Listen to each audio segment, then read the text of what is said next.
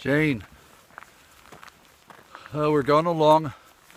It's morning, and I just had a cup of coffee in the town back there, Torres del Rio, and I noticed that all these Spanish towns, the church is in the highest part of the town, and that was the same way it was when I was a little kid.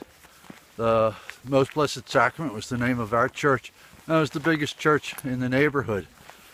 And in a lot of ways, our lives circled around it because we went to school there. And we went on Sundays, we went to Mass. And something about why I wanted to go on this walk was to think about the difference between my growing up in, where the church was in the middle of everything, and your growing up. Not necessarily worse or better or different. Just something to think about while you're going to get ready for Holy Communion.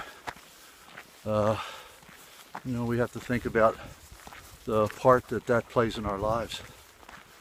I don't want to get too heavy, but that's what I'm thinking about here this morning as I walk away from the town with the church at the top of it.